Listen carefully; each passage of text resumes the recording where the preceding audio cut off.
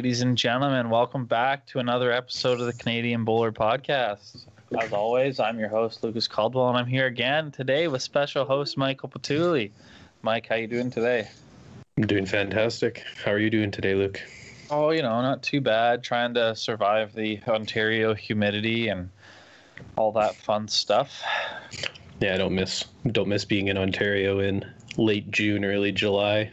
Definitely not the most optimal weather when it gets to 30 degrees. Yeah. Well, we have Michael here again today because Daryl's still taking his parental leave from the podcast, if you will.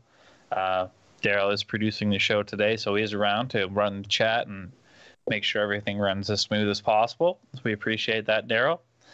And before we get started, guys, just remember to like, share, subscribe, all that fun stuff. It's all of our information is down below in the information section there. Pretty much it. Make sure you hit that notification bell and share it with all your friends. We do appreciate it. We're well on our way to our goal of 1,000 subscribers. We're at 657, slowly increasing, slow and steady, but it's going great. Mikey, let's talk Australian Open. Yes, Australian Open just wrapped up over the week. There was a pretty exciting event. There was quite a few good games, good results. It looked like it was pretty competitive, along with even the little bit of the restrictions and everything that they had to do with the redraws that we kind of touched on the last time.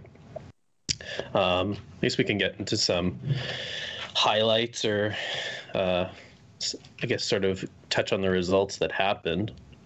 So I guess with the results that we had, the men's singles winner was Aaron Wilson. So Disco won the final there, 21-14. So it was a pretty good match. I watched that one portion of it live. I didn't see the actual ending of it, but I did see that Aaron beat Wayne Turley 21-14. So that was a pretty good match. Pretty classic Aaron Wilson performance from what I've seen. Yes, very much so. He's a top-notch player. That's why he's been on Team Australia for quite a few years now. And then I guess if we're jumping into the men's pairs, we had Cody Packer and Matt Johnstone defeat Gary Pearson and Cohen Litvin. That final was 21-20. I watched this one live. It was actually like an incredible game right to the finish. Like 2019 coming home, and they scored the 2 to win. It was quite a game, actually, to see the last. It literally comes down to the last shot, essentially. Where we're seeing it right here, he draws in for the 2. It's the first time I've actually seen that, so that's pretty exciting. Yeah, so it was a great game. Like, I watched the last 3 or 4 ends. It was terrific, bowls back and forth. I think they each held the win on the final end there. So as you see the people celebrating, it was a tremendous end to that game. And then the men's fours, we had Ben Twist, Dave Ferguson, Aaron Houston, and Ray Pierce defeat Jamie Anderson, Brad Lawson, John Green, and Scott DeYoung. That was about the only sort of lopsided final for the men's section there. It was 18-3. So that one ended pretty quick. It was a very one-sided game. I just saw the highlights of it, and it looked like there was a couple big conversion shots by Ray Pierce there, but still some high-end bowls, and obviously a good tournament to win for any of those men. And Pierce and Twist, both common jackaroos, so good results for them. For jumping to the women's section, so for women's singles, the winner was Natasha Van Eldik, defeated Jamie Lee Worsnip. The final of that one was 21-12. So yes, we're getting, it looks like the last end there. So not the closest of games that you can have for singles, but I watched a portion of that one as well, and it was, Natasha was just really on that game, so it was actually quite a good result for her, because I think she's won a few Australian Open singles titles now, so another good result for her. Women's pairs, we had Kelsey Cottrell and Lindsay Clark defeating Christina Christic and Ellen Ryan. That one was, again, not the closest game, 17-10, but it was, as you see there, big conversion shots. So if you get any big conversion shots, it makes a difference. And then in the women's fours, we also had Kelsey Cottrell winning the ladies' fours along with her teammates of Sam Ferguson, Lindsay Clark, and Ann Johns. So again, she was announced the MVP of the Australian Open, so she had a really good week there, because I think she lost in the semifinals of the singles too, so quite a week for her. Yeah, it's pretty impressive stuff. I got to ask you, Mike, though, what was your biggest highlight from the Australian Open this past week? Personally, my favorite part was that we had a bull streaker. So if anyone saw it live, Daryl's got a good photo there for us. It's not the first time we've had a streaker in lawn bowling. I think it's... Believe it or not, yeah. It's about the third one that I know of. So this one was kind of funny to get live because it's a pretty good image. If you look at the people in the background we got here, a couple of them are pretty shocked. Some of them are pretty interested, and then we got some good laughs. So a little bit of an interesting thing to see on a lawn bowling green. Can't say I've personally seen it, but I know... I showed you the one that I knew of. It was from 2001. I think it was the World Indoor, and David Gourlay gets a hug from a nice streaking lady. So not the first time with lawn bowling. I don't imagine it'll be the last time, but definitely something different than you typically see with a normal lawn bowling match. It's definitely not something I expected to see. You really only see stuff like that when it comes to like big sporting events like NBA championships and soccer stuff and whatever else, with tons of people and millions of eyes on the TV. So it is definitely interesting to see something like that in the sport of bowls. Yeah, it's not something I think that we're going to commonly see going forward, but it was one of my sort of highlights of the tournament because it made some news, and definitely is a little bit weird to see a guy running across the green completely naked, but always interesting. Yeah, that's for sure. I guess we can move forward from the Australian Open. I mean, if John Siteman's in the chat, what was it like not attending your second Australian Open in a row? Since you usually go down, it's probably a little disappointing for you. But yeah, let's talk about, we've talked about this a lot in the past, but let's talk about some reopening stuff and rules that are going on that are quite interesting, in my opinion. Let you start, Mike. What's it been like out there? I know there's been some big stuff going on out in the Regina Bulls Club. Yeah, like Saskatchewan's really opened up the last couple of weeks. July 11th, actually, we are literally having all of our mask mandates and restrictions go away. So Saskatchewan's completely open again as of July the 11th. They're allowing bowling everything right now, just with minimal masking and sort of minimal restrictions at this point. So we had our club does a B Cubed, which is essentially a bowls, beverages, and barbecue event on Thursday nights to try and bring in sort of the more casual or the younger crowd. So they were able to start that 2 weeks ago. They've been having it going. They have a full green, so what's that? 8 rinks, two teams, so 16 teams it looks like right now.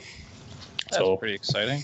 Yeah, pretty good turnout. Looks like it's going really well in that aspect. And then I know Saskatchewan's, along with Alberta, we're both moving forward with COVID provincials or whatever you want to call them. So a little bit on the restricted side, and they're not the full gambit of provincials that we typically have, but they're still doing something. So there's men's pairs, singles, mixed pairs. So it's kind of about half of what there usually was, but it's still kind of a decent plethora of events that we're going to be able to play and sort of get going this year, which will be nice. Yeah, what's it like out there in Ontario? I know here I can't really speak on too much because I'm not overly involved in a lot of different clubs, but I've seen some places like in Woodstock and up around those areas where they have pretty decent turnouts for their open practice sessions and their leagues or whatever they have going on. I know my dad signed up there this year, and he's going down a couple nights a week and playing in the pairs that they have, just kind of bowling. And I've heard that's going pretty well. Again, I can't speak on too much stuff just because Again, I'm only tied to one club, but I know here at my home club, it's been a little interesting for me personally, and I was kind of looking to get your opinion on it, Mike, and maybe somebody in the chat. I don't know what the restrictions put out by the Ontario Lawn Bowls Association or how we really work along with the Ontario guidelines, but I know my biggest issue was the time slots that are allotted for people to bowl or during the week in the middle of the days or at 5 o'clock in the afternoon when someone like myself, a working class individual who works out of the general area of the lawn bowling club, can't get down to the green. For me, it's quite frustrating, and I don't understand why I can't show up and roll a bowl on a green by myself with zero equipment and nobody around, but they're allowing me to go practice with other people on certain times. I just don't understand the logic behind it personally. So I was just curious on your opinion on that, Mike. Yeah, I can understand why you'd be frustrated with that, because especially I'm the same thing as you, where I work until 4 o'clock each day, and if it was the same thing where they had draws in the afternoon, I wouldn't be able to play or practice at all either. So I understand your frustration there, and I get where if you're going by yourself, you're going to definitely limit the spread because there's no spread to be having, and sort of the safety side of things, it's pretty safe to have a person out on the greens by themselves, and if you clean up after yourself, everything like that, it's really no skin off your club's back. But I do understand their side of it too, where it's not completely clear province to province right now what is allowed, what isn't allowed. Like last night I went and looked at all the different club associations across Canada, and it doesn't even seem that it's clear in a lot of the provinces what's allowed, what's not allowed. And I know Ontario's kind of been back and forth, and you guys just moved to a phase 2 or something. I don't know what your guys' terms are, but some sort of a recent change where it looks like pairs was starting to be allowed or something along those lines. So it's constantly changing, but I think down the line, once vaccinations, everything keep improving and maybe the caseloads go down, you guys probably will get back to a little more normal, and someone like you might be able to bowl whenever you want. Yeah, the part again that I'm struggling with is I just don't understand. Like I spoke to Daryl about it last night. He kind of broke it down for me, but he didn't have a whole lot of input on it either. But if somebody out there has information, I'd be more than happy to listen, because I'm curious myself on just how the rules are made up, because to me it doesn't make much sense on like where do the time slots that they choose come from. Does somebody have to be there, a staff member, to supervise what you're doing? I personally just don't get it, because like golf courses are open for 12 hours a day and you can show up whenever you want and play around a golf with other people. So that's just the part that I have a hard time wrapping my head around. It's like I was saying to you last night, I can drive past the lawn bowling club and can't go in to the green that's on a 2-acre property with nobody around and roll a bowl on the green with no equipment if I choose not to have it. But I can watch people play baseball and tennis across the road with no restrictions. So that's just the part that I struggle with. But I mean, again, I don't want to break the rules. I'm completely content following the rules. I'm just curious on how that works. Yeah, I would understand your frustrations there too. I think it just comes down to the getting the governments and everything in line, because we might not be a priority sport in a lot of governments there. Yeah, for sure. Looks like we got a comment from our friend Cam the Man, the Rock Lobster. He's saying Nova Scotia's reopening and we're currently looking at having tournaments. Yeah, like when I was reading their website, Nova Scotia's website last night, it appears they're having provincials just like Saskatchewan and Alberta are.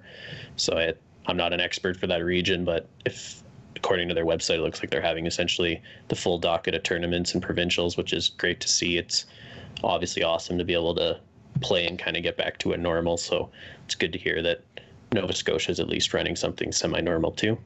I know here in Ontario, some clubs have canceled all their stuff for the year, but other ones are still planning on hosting things in late August.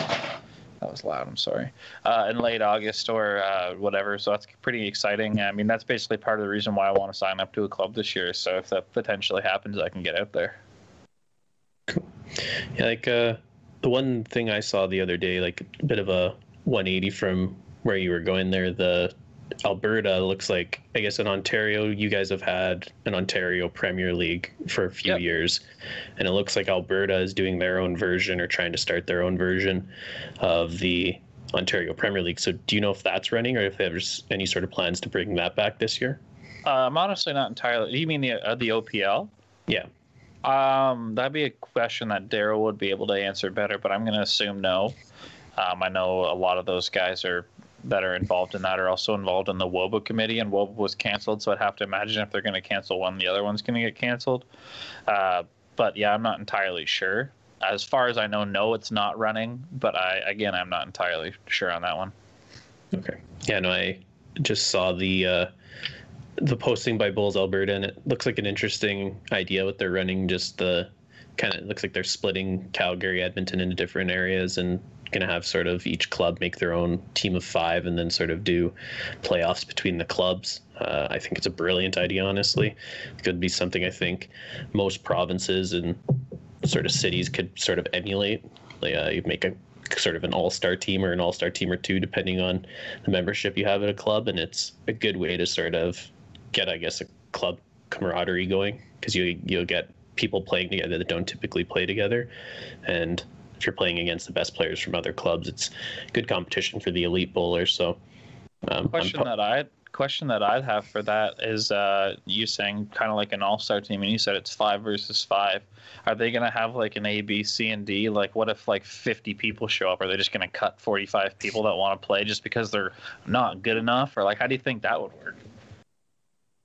That's the one thing I when I looked at the poster that they had about this league starting, it doesn't really clearly say, and it kind of says that they'd have like a selector or a coach per se, and that I think it could get a little interesting if you have to pick 5 people from maybe a higher end club, because you're going to have probably some pretty good bowlers to pick from. So it would be interesting to kind of get the full format outlined from there, because yes, as you're saying, how do you pick? It could be interesting. I'd just be worried with that style of thing. It would come down to pretty political stuff and people being upset. Like you and I both know with other selection processes and criteria, it kind of gets a little interesting from time to time. So I think the best way to do it, which may or may not be possible depending on interest from, as you said, it's just with 2 clubs. Well, it looks like it's quite a few clubs across the province, so it looks like they're kind of splitting it. Like Edmonton has 3 or 4 different clubs, and then each of them would put a team in, and Calgary has even more than that, and it looks like each of them would put a team in. So again, it's hard. It looked like it was kind of just a beginning document. They just put it out on Wednesday or Thursday last week, so maybe we can get some more info and touch on it later. If Derek Dillon's in the chat today, I'd be curious to see what, I'm sure he's involved in it, so I'd be curious to see what he thinks about it. But yeah, I think the best way to run something like that would be almost like the Australian format, where they have an A side, a B side, and so on and so forth, just based on the interest. I realize the numbers are a little different there, but again, I think it would be kind of demoralizing for a member of a club to be cut from a team to try and play. So I'm not sure how that would run, but it's a good idea nonetheless. And like, honestly, you're promoting kind of the grassroots side of things too, if you do have, as you're saying, a B side or C side, because you might get a guy who's bowled for 2 or 3 years and wants to be competitive, but they're maybe not at the level of a national team person. So maybe having that option to be the B side player would be helpful to sort of bring a lot of people along. And I think that's something we can't really understate for a tournament or format like this, is that it would actually help a lot of sort of those up and coming people develop and play against the better players and get experience.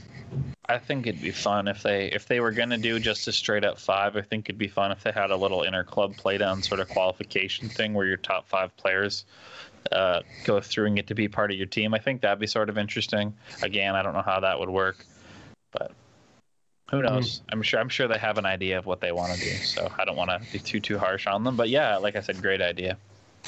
Yeah, no, that's definitely something that's going to be fun to see how they develop it. I look forward to see if they have kind of the cool names like Ontario has with the OPL. Like if they start the Calgary Lawn Bowls, Kraken, whatever the heck you want to call the team. It would be kind of cool to always see the names. I always find it fun to see what sort of interesting names you get from different clubs. Ideas, whatever. Yeah, for sure.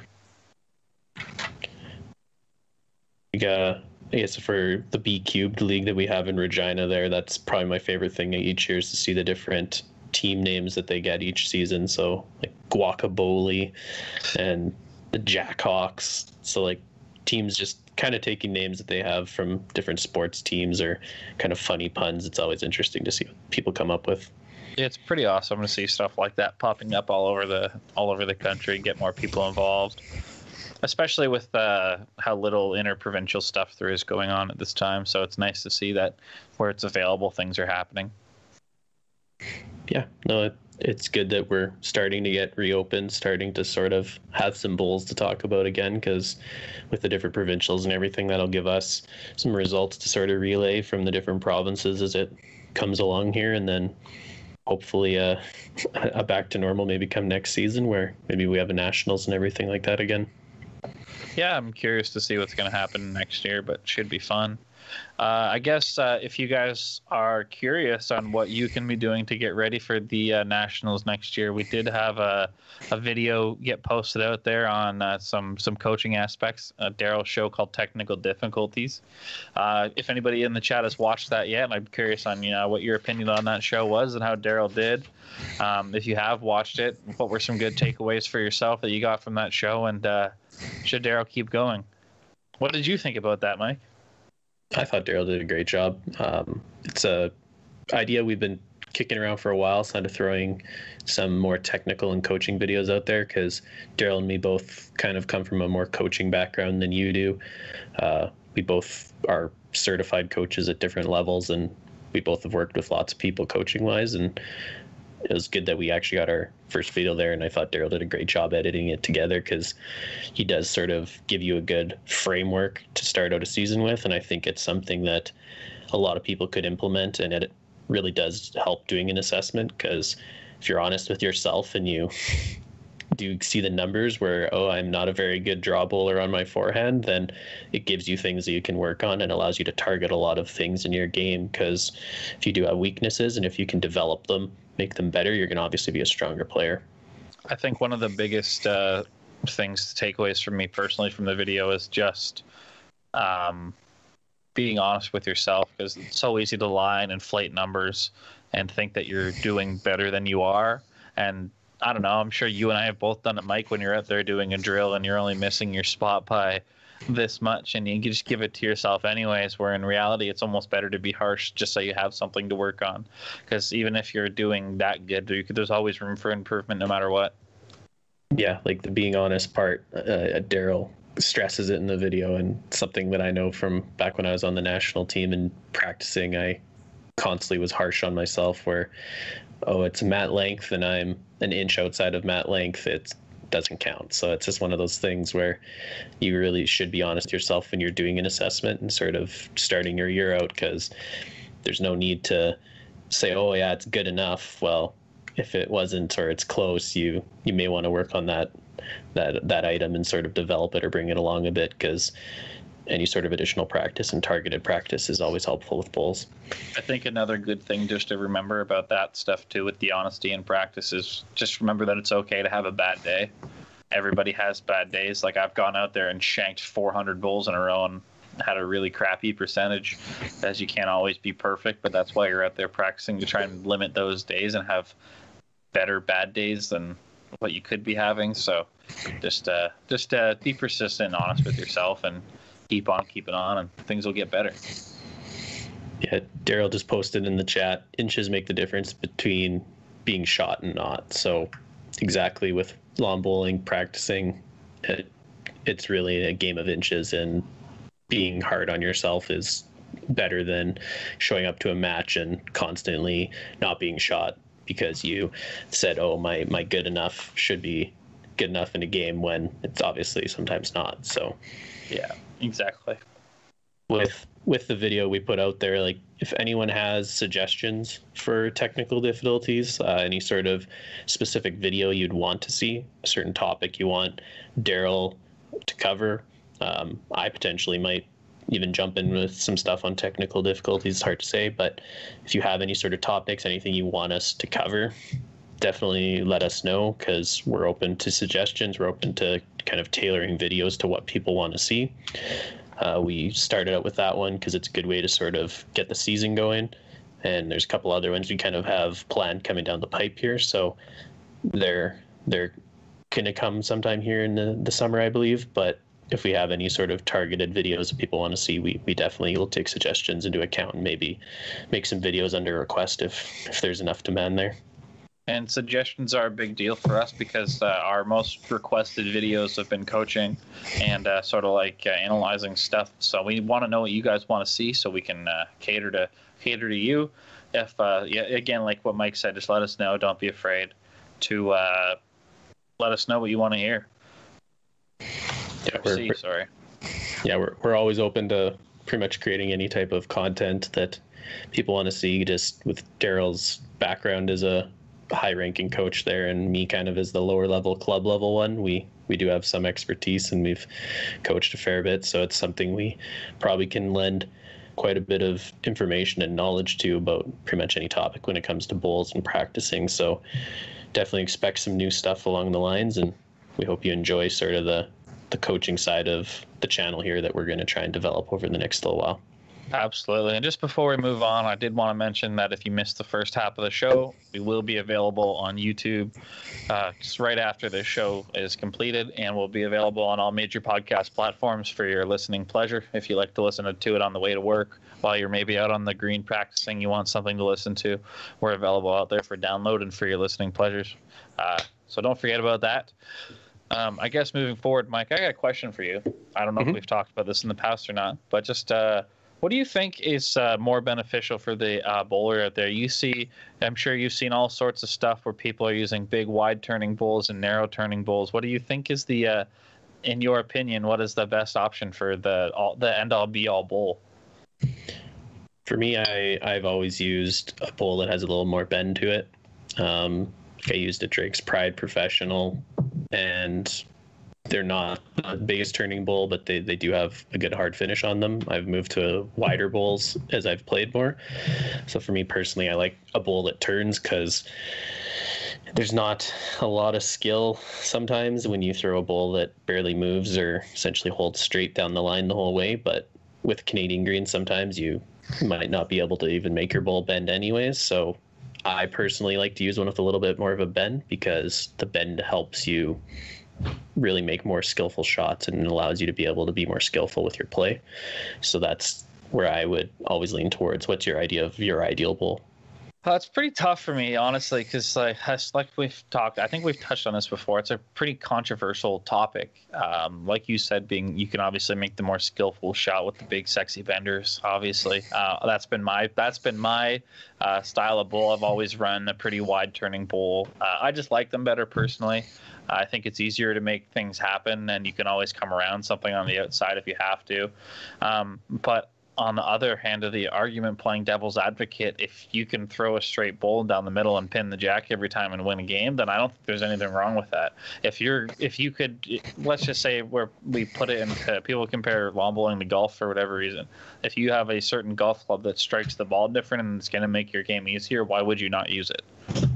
Yeah, no, I agree with you there. Like, some people can make the straight bowl work, and a bowl that barely moves, they're outrageously effective. Like, I remember when I played in China a couple of years back, one of the teams we played against on an 8-second green, they were all using essentially bowls that don't move, or straight bowls even for a fast green, and their skip somehow was able to be effective with it. He played a lot more raised shots than you typically see, things like that, where he's played the shots that he had available to him, but you could tell he's practiced, used the bowls. So I guess a lot of it comes down to your ability to use your bowl is, I guess, the main thing. So if you do like the bender, play with it, get used to it. But if you want to use the straight bowls, you're probably going to incur the wrath of some people, because I know there's a lot of people out there that have a lot more opinionated ideas on this topic than me and you do, where you talk about using a straight bowl with some people, they'll give you more than an earful about it. Absolutely. And like I said, I can understand why, but I just don't see what's wrong with using something that works. And like Daryl said in the chat, it's legal, so why wouldn't you use it? If you can use a hockey stick that's going to shoot the puck a little harder and a little straighter, are you going to use it? Probably. So I don't know. I think you have to put it into perspective. I definitely think there's a time and a place for straight bowls, and I think there's a time and a place for big wide benders. Like, I mean, if you're a lead on a team on a force team, I don't think there's anything wrong with putting bowls down the middle. So if we're going to be the devil's advocate, you're talking about that earlier, when would we potentially start restricting bowls? So do you think someone shows up to your next game and they have some like a bowling ball, but somehow it's approved by World Bowls? What do you think about something like that? Where do you kind of draw the line for how straight of a bowl is too straight? I don't know. That's a tough one. Like there's some bowls out there that are pretty damn straight on a slow green. Like if you go get an Taylor SRV or whatever those things are called, or the Dreamline X, whatever. I don't even know what they're called, man. I've never really used them. So, but some of the Dreamlines that are out there, XGs, is that what they're called? Yeah. This really straight ones, they're pretty darn straight, like bowling ball straight here. So I don't know if you can limit them. It's like you said, if you can be more skillful and have more options with a bendy bowl, why would you argue the point on that you shouldn't be using a straight bowl? Yep. No, and I've played against people too that use the really old bowls, like that had inserts. Like we're talking very, very old bowls with the inserts that turn literally sideways. So yeah, I think you pretty much have to allow anything. There's not really a point where we're gonna probably start restricting, but I guess it's all about your skill level and how much you understand how your bowl moves, because the crazy sideways ones are definitely a different type of bowl to play against. Yeah, and like I said, there's a time and a place in restricting bowls. I don't think it really works or really matters, because if me and you were on a fours team and the other team's their skip is using the straightest bowl known to man, and there's 15 bowls in the middle of the green, they're probably not going to be very effective. So again, I don't think it really matters. I mean, in singles, I guess the argument could be there, but I don't know. It's a tough one. It's honestly a fun topic to sort of get from almost anybody, because as I was saying, you're going to have very, very different opinions from different people, because some people are just despise the straight bowl and they'll tell you all about it when you ask them. So maybe it's a future topic we're going to have to keep bringing up with our future guests, bendy or straight bowls. I guess another topic we wanted to cover here on the show, looks like the USA is having some expansions in their bowls coming up here over the summer. They're doing a lot of tournaments. I've seen a lot of news. Bowls USA, different divisions, they're bringing out lots of tournaments this summer. So a certain tournament we wanted to touch on to sort of just elaborate, promote for them, was the Daryl had a page open here for me to read. Central Division lawn bowling tournament, July 15th to the 18th. That one's in Milwaukee. So anybody who's either in the United States or anybody that's potentially wanting to go across the border there and play some bowls, they're having a big tournament there, July 15th to 18th. There's cash prizes, two-day event. So it looks like it's first prize for the pot liquor pairs. It's a great name. Is $1,000, and second prize is $500. And then looks like they have an open team event, and then they've got multiple flights, multiple disciplines, and you go with a 4-person team. So looks like that'd be a fun event to play with. Milwaukee's pretty far away from me, so I definitely can't entertain going to that, but good to see USA's got some events going and different tournaments starting up there all through the year now. Yeah, and I could see that being a pretty competitive event. I know just from a few of the men and women I've met over the years from the United States that Milwaukee's one of the hotbeds of bowls in the United States. So I can imagine the competition would be pretty solid there. And maybe some of those Californians and Floridians will be coming down for that. So there'll be a lot of people there. They usually show up in pretty strong amounts of people when they have big events. So that could be pretty exciting for sure. Yeah, no, I look forward to seeing what happens in those events. We'll cover some of those results too, just because it's always the typical people you sort of see on the top there. So a lot of people on Team USA and former members of Team USA. So yeah, cool to see who wins those events, and the pot liquor pairs. That's one of the best names I've heard in a long time. Pretty incredible. If anybody out there listens to the show, I mean, they must, because I just want to actually give them a shout out too. The Milwaukee Park Lawn Bowls Club is one of the first couple clubs that have actually asked us to give them a shout out. Like we said in the past, if there's any clubs out there that want us to speak about them or have events they'd like us to promote, we are more than happy to do that for you. But yeah, it's pretty awesome that they have that going on. So let us know how that works out for you guys, what the results are like, and how it goes. Yeah, I guess we can kind of move towards our last topic here. We got our next video you'll probably be expecting from us is an After Dark show. We got some good content planned for that. So as we've sort of hinted in the past, we're going to try and get a conversation going about North American Challenge and revamping that, sort of getting some brainstorming, sort of get some people talking about what they dislike about the North American Challenge. So we've arranged for an After Dark show coming up here in the next little while. It's going to be a balance between American and Canadian players. People who do have experience with the North American Challenge, have been part of it before. So we're excited to have that conversation, sort of have both sides of the fence, even have almost competing viewpoints on what they like and what they don't like about the format. So I think it'll be a great show coming up there to talk about that tournament and what we can do to maybe make it better. Absolutely, and I think it's actually a pretty good time to be having a show with Canadians and Americans talking about something like that. Right on I think we're having it, I could be wrong, but on the July long weekend. So we got Canada Day in there and the 4th of July. I know that's another big holiday down there. So we might be able to get into talks about some of that stuff and some of the fun stuff that goes on around those. So I think that's a pretty good time to be hosting that show. I guess we could also talk about our next guest that's coming on to this podcast. We haven't had a guest in a while. I think you guys will be excited for this one. I don't know if Daryl wants me to completely leak the guest. I don't know if it's confirmed or not, but it is somebody who has a lot of experience in the political side of bowls. Should be able to clear up a lot of things around the whole COVID rules and whatever else is going on. Talk about some of the programs that Bowls Canada is running with their club system thingy they have going on right now. I'm not too versed in that. It's out of my realm of information, but it should be fun. She'll be a great guest. If you haven't figured it out yet, I'm sure you'll find out soon.